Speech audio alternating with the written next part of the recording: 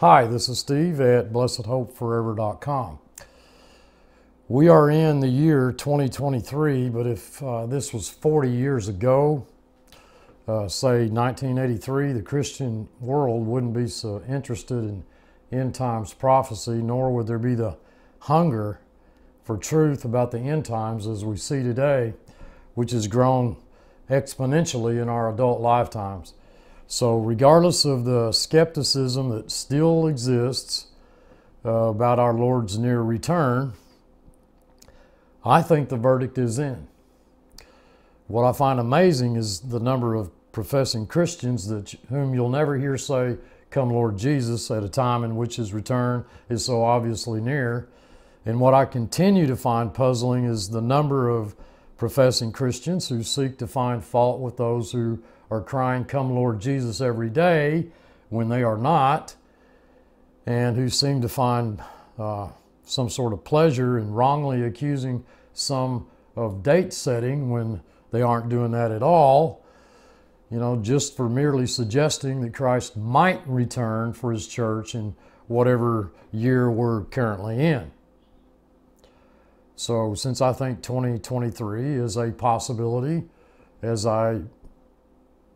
and I can say that about every year, I think it would be fun to take us backward in time, 3,000 years from our current year, 2023, to the year 977 BC. What happened in 977 BC? The completion and dedication of the Temple of Solomon at Jerusalem. You'll find the biblical record in 1 Kings chapter 8, verses 12 through 30. The Temple of Solomon was a small building, its dimensions being only 105 feet, about a third of a football field wide, and 150 feet, 150 feet long. It'd be about a half a football field long. It was built of white marble. It was so excellently put together that the joints couldn't be distinguished, and the whole building looked as though it had been cut out of one entire stone. It must have been really magnificent to look at. It was begun on the second day of the month, a month called Ziv, which corresponds to the 21st day of April, which is ER, the month of ER today. In the Hebrew Bible, before the Babylonian captivity, the month was called Ziv. We read about that in Kings and 1 Kings. And Ziv is a Hebrew word that means light or glow. So ER, formerly Ziv, it usually falls in April or May on the Gregorian calendar. In the 7th month of the year 977 BC, the glorious day of dedication arrived. The temple was completed, and the time was the Feast of Tabernacles. And that day corresponds with September 23rd, 2023, this year. That would be the 6th anniversary of the Revelation 12 sign, and 6, as you know, equals man. Man. So if you look at Torah calendar, 23rd September 977 BC, it was the first day of Tabernacles. Now, if you come over to the 23rd of this year, 2023, what you find out is it's the fall equinox. It just lands on fall. The 23rd does. Fall equinox, and it's a Sabbath. It's a Saturday. It's followed by the 8th day of the month, and 8 means new beginning. So the first temple's built. Israel sent forth her thousands. The ark was brought from its resting place, and the great procession began its march to the temple with David's son Solomon leading the procession. 3,000 years ago. I think it was 3,000 years exact, from going back from 2023 back to 977 BC, or 978 or 6. I can't. There is a little room for adjustment here, but it's amazing that it's in the middle. Even if it was a year or two off either way, it would still be awfully odd, don't you think, that, you know, this first temple, the very first temple, Solomon's temple, right, stands right in the middle of the 6,000 period of man's ruling on earth. I think that's kind of cool myself. So I looked into this. First were the 12 princes of the tribes, then came the elders, 70 in number. Then the priests sounding their silver trumpets, followed by the Levites, bearing the sacred Ark of the Covenant and all the holy vessels that had been in the tent at Mount Opal. The distance traveled was about a half a mile, this procession. And it moved with great deliberation. And at every 6 paces, an animal was sacrificed. The course was strewn with sacrificial blood. And the scriptures say that the sheep and the oxen sacrificed could not be numbered. And we, dearly beloved, we are counted as sheep to be slaughtered on our way to be dedicated to our Heavenly Father. And we, dearly beloved, we are counted as sheep to be slaughtered on our way to be dedicated to our Heavenly Father.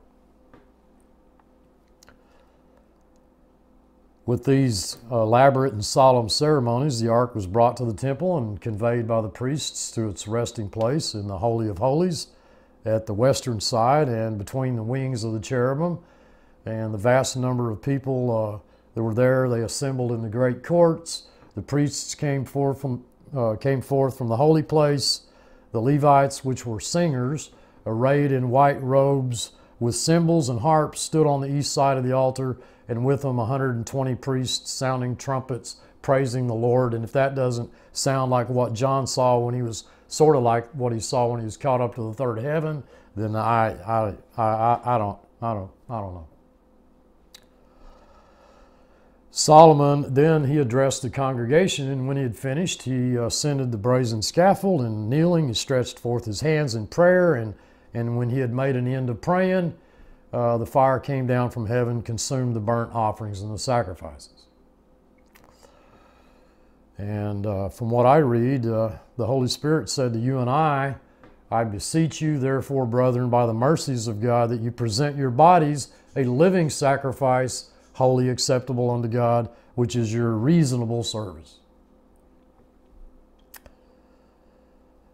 King Solomon dedicated the temple at Jerusalem exactly 3,000 years ago, at what would be the 6,000 year midpoint if it's calculated in relationship to our present year 2023. 2023 back to 977. Now that 3,000 year midpoint, it won't be it may be in 2024, may be a year or two off. Okay, it certainly, I don't think it was in 2022 or 2021. We're past that, but it just seems odd to me, folks, that we're looking at the middle, and that's the first temple, and you and I are the temple. There's going to be another third temple when we're gone. I just find it interesting. So, first temple, Solomon's temple, completion and dedication at this midpoint, I believe, of 6,000 years. If 2023 ends the church age, that's a big if, okay? You know, it may not be the actual middle of the 6,000 years, but it is the midpoint area if you count backwards from 2023. I knew that David's time as king was around the midpoint many years ago. Well, what I didn't know was that the exact center, pretty much, I believe, going by 2023 backwards, was Solomon dedicating the temple at Jerusalem. And so here we are. Here you are listening to me. If anything, folks, it seems to confirm that God does indeed employ numbers. So I think we do well to take a hard look at the nature, the purpose, the function, the characteristics of Israel's first temple, given the fact that we are members of the one temple today, a temple made without hands. To me, that screams out Christ's deity, but, not made with earthly hands, which, unlike the previous two earthly temples, will not be destroyed, but will be removed to make way for, guess what? Well, the last and final third earthly temple. The last short-lived third earthly temple. Just the fact alone, folks, that Christ's body, the church, is the temple, makes this look at the dedication of the first temple 3,000 years or so ago more than interesting. That's my claim, that the first temple was completed and dedicated 3,000 years ago, plus or minus a year. Maybe that'll hold down some of the criticism. I don't know. Entry into this Holy of Holies was heavily restricted. The high priest of Israel was the only authority permitted to enter the sanctuary. That symbolizes our Lord Jesus Christ, and only did so on Yom Kippur, Day of Atonement, carrying the blood of a sacrificial lamb and burning incense. It has redemption written all over it. I am fairly certain that the Lord Jesus Christ made a legitimate offer to his people, Israel, where they could accept him as Messiah and the kingdom age would be ushered in. He loves his people, Israel. And atonement is not something that's exclusive to just us, we, the church. In addition to serving as a religious building for worship, the first temple, it functioned as a place of assembly for the Israelites. So Solomon's temple is about God's Word, the Ark of the Covenant. It's about, you see God's Word, you see in this God's presence. It's about sacrifice, it's about fellowship, it's about worship. Was the first temple dedication at the midpoint? And will the present temple, the church, be presented, dedicated to the Father in 2023? I don't know, folks. I don't know. What I do know is at the rapture, Christ Jesus will present us, his body, the temple, unto God the Father. That I do know. We, the church, are that temple. Okay? Right.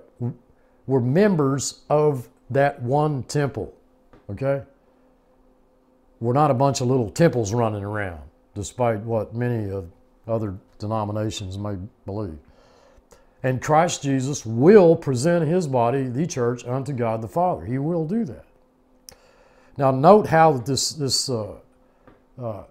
calculation, it doesn't begin with a verifiable creation year, in 4000 BC, whatever, and work forward. It doesn't do that at all. It simply counts 3,000 years backwards from this year to Solomon's temple dedication. And due to numerous factors, my calculations can be, they can be off. There can be a plus or minus, a margin of error, which isn't too bad considering that we're talking about a period of 3,000 years, but it has me kind of on the edge of my seat here, scratching my head, wondering, how could we even dare suggest God doesn't employ numbers? It's right in the middle. Even if it isn't the exact middle, it's at the middle. And that alone is fascinating. I do know that building of the temple began in the spring. It was completed in the fall.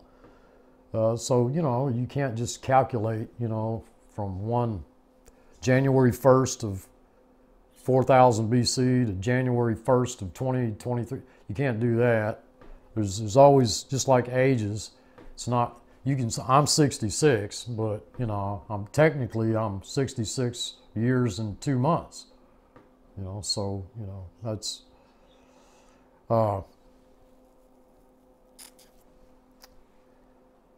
it was in the 7th month of the year, okay, 977 BC. That's when the dedication of the temple occurred. And the time was the Feast of Tabernacles. And 2023 will mark 6 years since the Revelation 12 sign. 6 equals man. If I'm off a year and it's 2024, now we're looking at, well, it's 7 years since the Revelation 12 sign. Folks, I don't know what's going to happen. All I know is that this subject fascinates me. And so I thought I'd waste your time with it.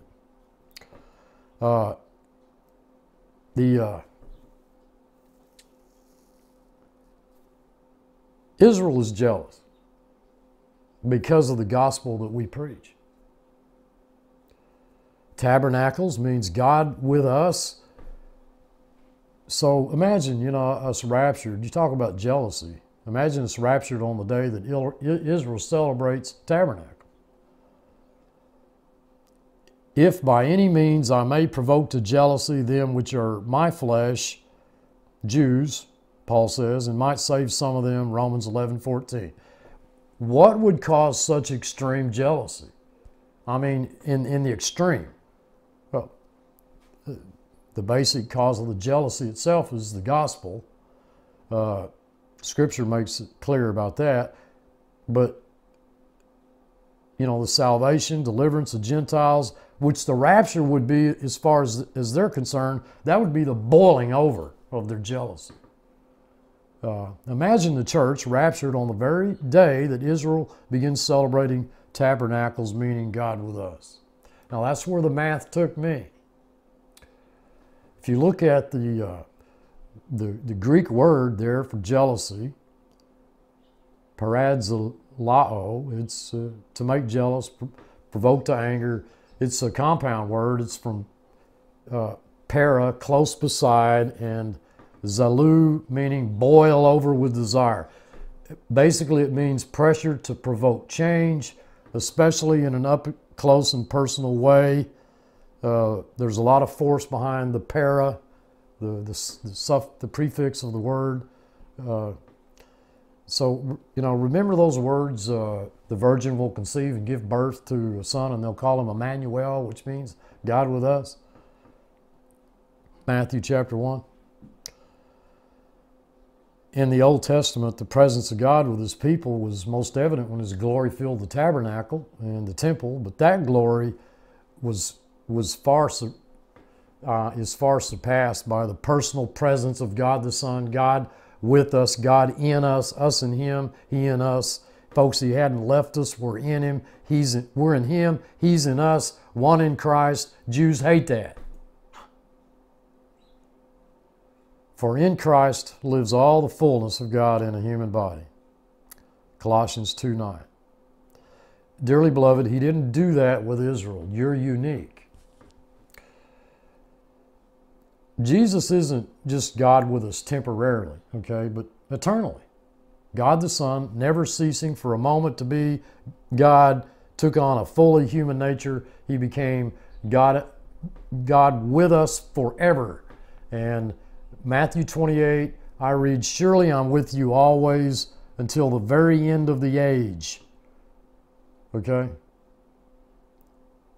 I looked at that phrase, looked at that word, looked at the grammar, okay? Let me tell you what the word until means, all right? I am with you always until the very end of the age. What age? Our present age, okay? Does that mean he's not going to be with us anymore after that? No. He's talking about as long as we're here. And that ends, this dispensation of grace, this grace age is going to end. He says, I'm with you always until the very end of the age. The very end. Very end. You can almost say right up to the exact end. And when you look at that word until in the Greek, it's heos is the word. It means as far as, up to, as much as. That's what it means.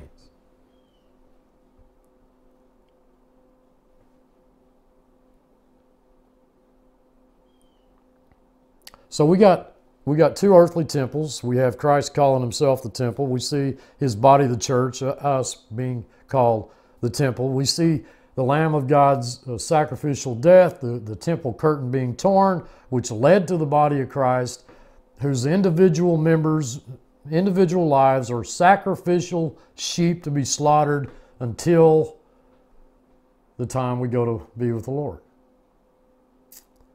which is then followed by the third temple, which is said to be defiled in the middle of the week, Daniel's 70th week, middle of the week, okay? You don't think God likes middles? Well, you got 1260, you got a midpoint, Antichrist defiles the temple, claims to be God.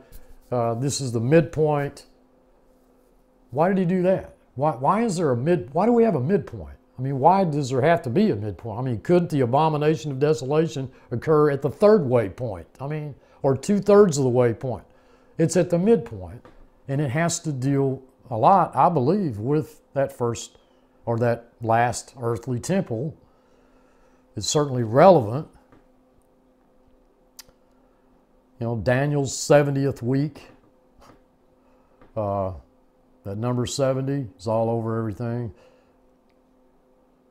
The first temple, the first one, having been dedicated in the middle of the 6,000 years. If we're at the end of the 6,000 years, which I think we are, if not exact, we're close.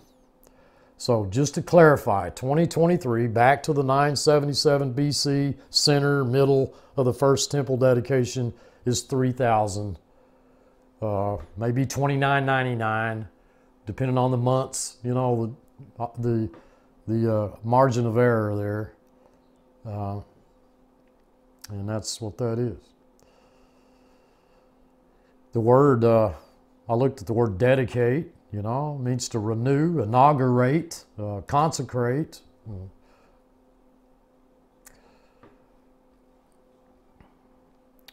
So now you go to John chapter 10, verse 23, Feast of Dedication. It's the Feast of Dedication. That's Hanukkah. And Jesus is confronting unbelieving Jews on Solomon's porch. I only reference where we have Jesus and Solomon's porch together, okay? Won't go into detail about, you know, the size and how big it all that was and all that, but to give you some sort of perspective, it would have taken Jesus about 36 footsteps to walk the length of Solomon's porch.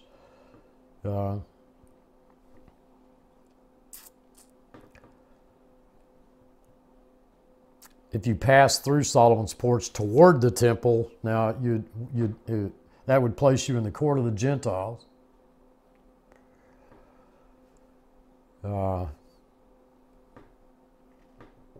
Josephus wrote some on it. It overlooked a deep valley supported by walls of square stone, very white. So anyway, one winter at the Feast of Dedication, or Hanukkah, Jesus, he's in Jerusalem, and John describes him in the temple courts, walking in Solomon's colonnade. King James says porch. That was the gathering places for believers in Jerusalem before they were dispersed from their homeland. So 9/23, fall equinox this year, September 23rd, fall equinox, that could end the 6,000 years if that first temple dedication in 976 BC marks the midpoint of that 6,000 years. So what could very well occur 23 September 2023? Well, the dedication of the going home of this temple. That's not my body. I'm just a member of it. So are you. The one true temple of God on earth, Christ's body, the church, one made without hands. So, first temple completed, dedicated 3,000 years ago. The time was the Feast of Tabernacles. The date was the September 23rd, 6th year anniversary of the Revelation 12 sign. 6 equals man. It was, you know, it's the 23rd day of the 23rd year. I don't know if that excites you. There were sacrifices made all the way to the dedication. We are considered to be living sacrifices. The church today is the temple. It's the only temple of God on earth. Solomon's porch was the gathering place for believers. We're looking to gather together with one another in the Lord soon. At the rapture, the church is removed to make way for the third earthly temple. The temple, it's all about God's word, sacrifice, fellowship, worship. That the temple was dedicated to God by Solomon. The church will be presented to God by Christ. Tabernacles represents God with us. We don't think much about tabernacles as a rapture date, but maybe we ought to. I don't know. Emmanuel means God with us, his name. The third temple is defiled in the middle of the Daniel's 70th week. John 10:23, we see Jesus confronting unbelieving Jews on Solomon's porch. The whole reason there's going to be a tribulation period is because of those unbelieving Jews. The rapture would certainly intensify Israel's jealousy toward the gospel, especially if it occurred on a Feast of Tabernacles. Above all, more than all the other feasts, just think about Jesus as the tabernacle. The tabernacle was for use in the wilderness. Well, we know our Lord was led up by the Spirit into the wilderness. The church, the temple today, was led into its wilderness, folks. Wilderness of testing. And that tabernacle has absolutely no meaning apart from Jesus. Just as the tabernacle in the wilderness contained and displayed God's glory, even more we behold the glory of God in the face of Christ today, dearly beloved, and soon we'll behold his glory in person. I hope that this blessed you. If it did, leave me a comment. I love you all, I truly do. Rest in his goodness, his grace, his love, his mercy. He loves you with an everlasting love, as do we. Until next time, this is Steve. Thanks for watching.